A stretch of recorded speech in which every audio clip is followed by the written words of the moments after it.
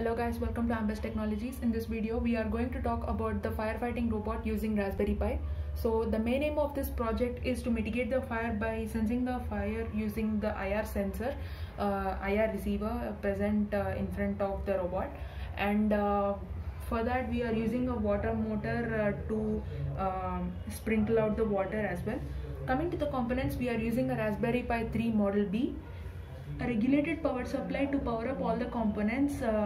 We are getting a 5-volt DC output to run all the components, and we are using an L293D motor driver to control 2 DC motors, and we are using a relay to control the water motor, which is a DC one, for sprinkling out the water. We are also using an LCD display to display the status of the vehicle and the status if there is a presence of fire or not. And the buzzer is also present to indicate the presence of fire. We are using an IR sensor here to detect the presence of fire so that it will give an input to the Raspberry Pi. Now that I have explained all the components, let's see it's working.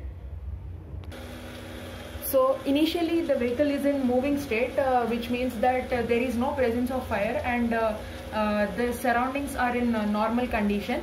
So let's say we have a fire detected, so I'm going to use a lighter to do the fire, and let's see it's working now.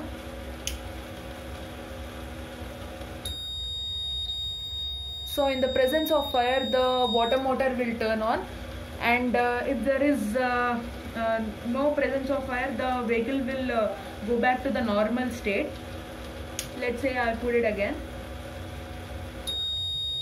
So again the water motor is turned on and it is saying that the fire has been detected. So that's the working. Thank you guys for watching this video. For more videos like this, please subscribe to AMBEST Technologies. Thank you.